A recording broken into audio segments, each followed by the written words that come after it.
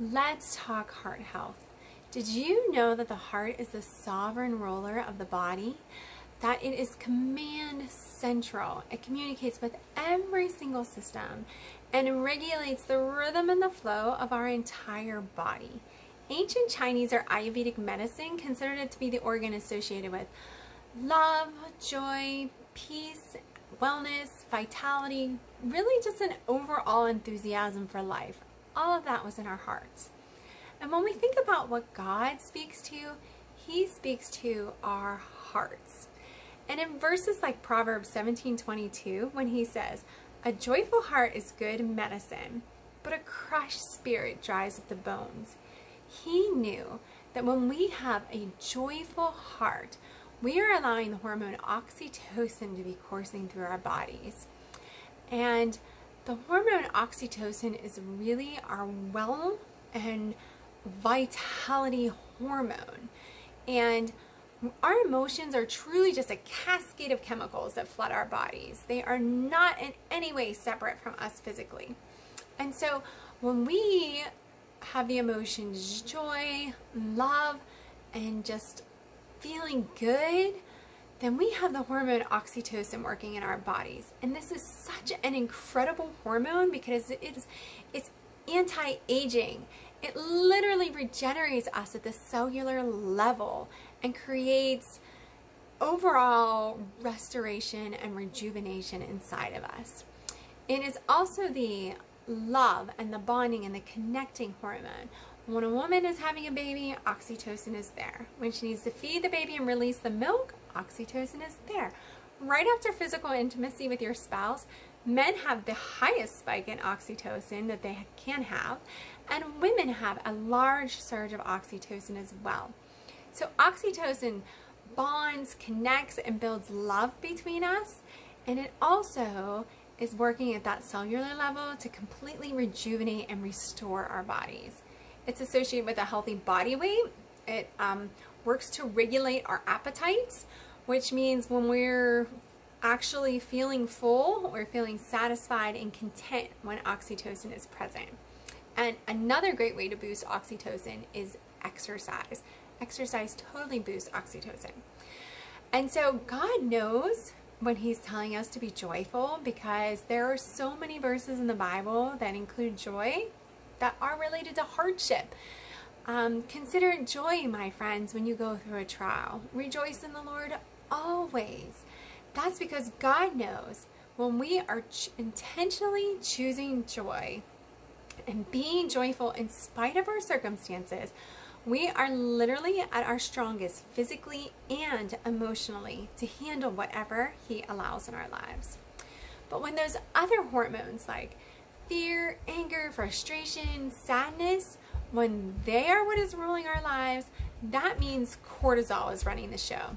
And when cortisol is up, oxytocin is depressed, suppressed. They do not work together.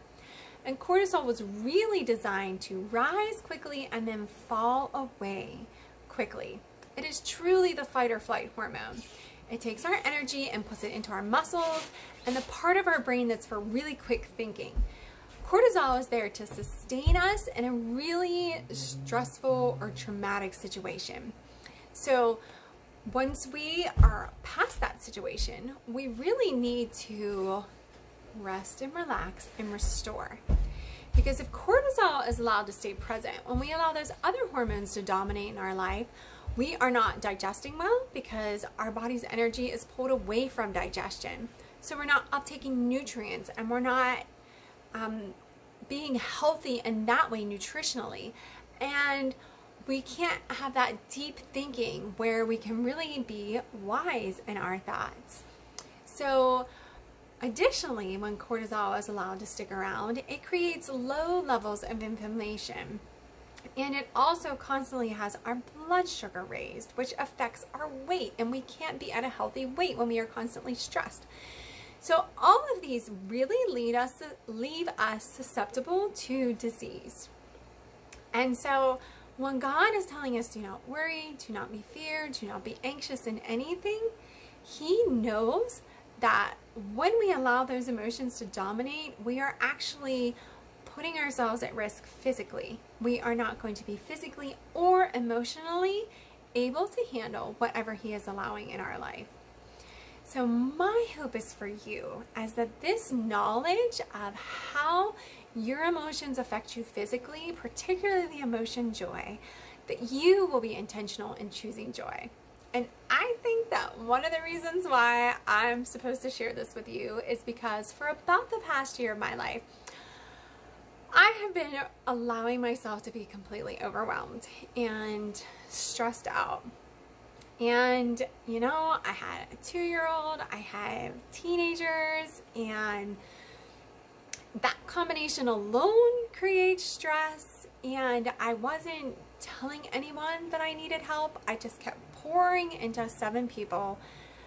Didn't have time for self-care. Didn't tell anyone that I need someone to pour back into me. I just kept telling myself, I've got this. It'll be fine. I've got this. I'll be fine. But really what happened is I was completely and emotionally depleted, and that absolutely put a strain on my marriage. And so I actually have it on my prayer list to for God to help me to have more intentional joy.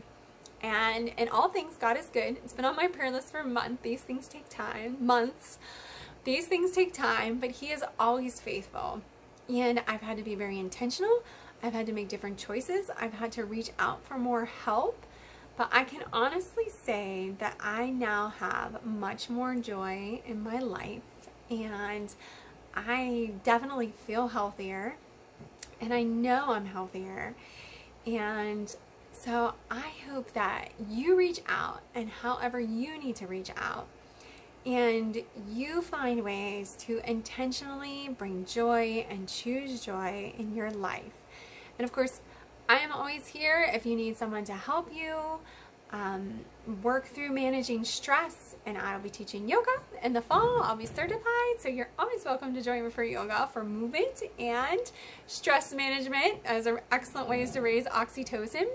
But mostly, I just wanted you guys to know that when we choose joy, it really does put us in a place where we are so much stronger, both physically and emotionally, and that God is so good when He says, be joyful in everything.